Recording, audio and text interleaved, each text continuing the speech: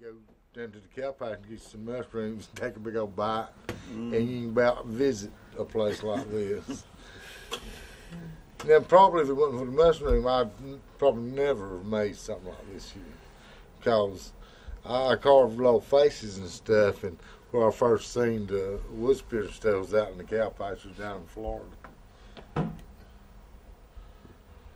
But I don't know. I mean, this is the kind of place I like to live in.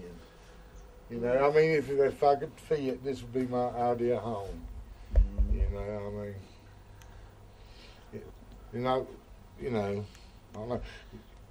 When Stephanie, our daughter, was small, Jean would always write her and the neighborhood kids about little people, little thumpkins that stood about thumb tall. You know, they'd go on vacation with us, they'd go everywhere, and we'd tell, bedtime stories about them, And these were the houses they'd live in out in the woods, and we'd go out in the woods in the stories, and they would have like Ice Cream Mountain, and they'd be going to have a big old race down Ice Cream Mountain. So all the boy thumpkins eat a lot of beans, so he would kind of shoot them down the mountain when they'd far. So the kids growing up with pretty good imaginations, Well, can you tell me something about how you carve them or something, or is that a secret? Yeah. I take little flat wood chisels, and I take and just look at them and see where I want the steps, and I take a little hammer and a chisel, and I cut them out, and I come up the steps, and then when I get to the doors, I cut out the doors. This here's moss. It could be reindeer moss, but we're not sure. And these here are lichens. Yeah, and this down here's little mushrooms. Oh, yeah, little mushrooms. Yeah, that little mushrooms. Oh, yeah, like little things on the trees. They're not the kind you can eat. Crystals. And this is a magical crystal that it takes its energy goes all out through Ervin's house, and his house is filled with magic because of this crystal. That's why he seems so happy all the time. That and good herb, and knowing good people probably helps him smile a lot too. You got a little door handle, huh? Yeah. Door handle. Yeah. I just drill a little hole and take a little twig. Are they power tools or just all hand? No, this is all just little flat wood chisels.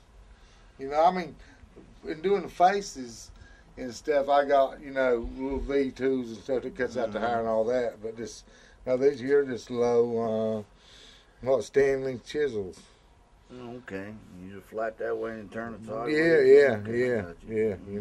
I mean. Well, you got to see it first. You got to imagine it first, right? Well, I'm good at looking at stumps in nature and getting stuff out of them. That's what I mean. You've seen it. Yeah. That's from eating mushrooms. Where does it come from? I got to come from imagination. It's imagination. Be able to see that.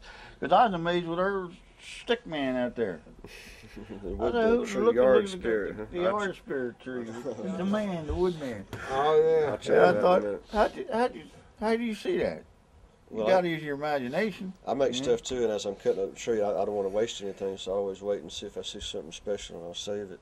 If it looks like a person or something special. Speaking of people, you know what this stuff is? These little guys. Resin, hemp resin. It's called Bakelite, and this is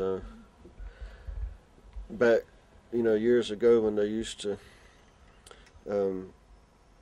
make plastics, some of the first plastics out of cellulose, and the best source of cellulose was hemp. That's what they made it out of. So this is hemp plastic, Bakelite. And we could do that again. We'd have better plastics if we were. I thought that was it's heavy. I thought that was ivory.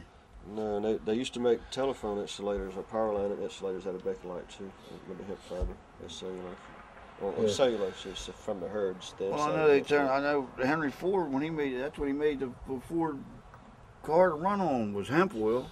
He always knows the best of the finest herbs grown in the magical gardens of La Florida. whatever that may be. Well, I love that thing. It's fun having it in the house. You're right. Yeah. The grandkids, I made all of them one, and then I make them lamps and tables so they all have it when I go. And I need to get me a few more to make for a few more people. It's hard to get the stumps now. And I'm not sure if that's because I'm just too lazy to get out and go talk to people, or just most people don't want to. Used to, if somebody was going to cut up a bunch of trees and destroy them, they'd call me. And now, a lot of these people that used to call me, they done died and moved on to the next life.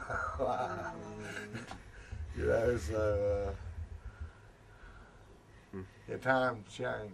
Yeah. That's neat. That is neat. It looks like a little enchanted house. And then the magic crystal. You got the good energy and all that. That's cool. That is really, really neat. Oh yeah, before that crystal, that room was a drought, but that brought the sunshine into his heart. Yeah, he needs some sunshine. He's right. He made me happy. Yeah. Did you point out on the mountain where we was at and everything to him? Here, I forget what year it was, but there's 2 Army helicopters flew in the side of this mountain. One of them flew in over here, about right that cliff somewhere, and off to one side of it, and it killed everybody in it. The only thing left was just basically the motor. And then the other one came in under the world edge over here, and it heard the other one explode, so it tried to back up, and several of them lived. My uncle was in the group that got to him first, and the pilot that lived in the second helicopter, he used to come and see him regularly, but I don't know how.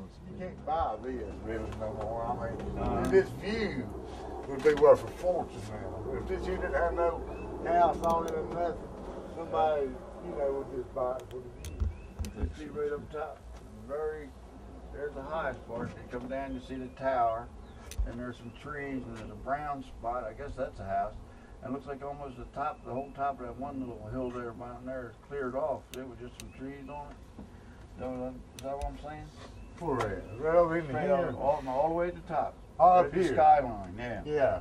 And then you see a couple of trees, and it looks like it's been cleared off there. Somebody's got a house put up there, I guess. Well, used to there's an old motel up there, but they've done right there where you saw that clearing. I haven't really paid out there been cleared that much. But as growing up, one of the Sunday afternoon drives would be to go up and walk up where that tower is, because you can see a long way.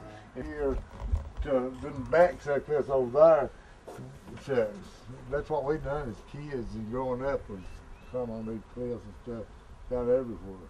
I mean, on Sundays we'd walk up the top of the mountain and back down for the fun of it and stuff. There wasn't nothing else to do. Yeah. But that was great though. It was like you say, the big monkey vines and the rocks and Good place to grow up. Yeah,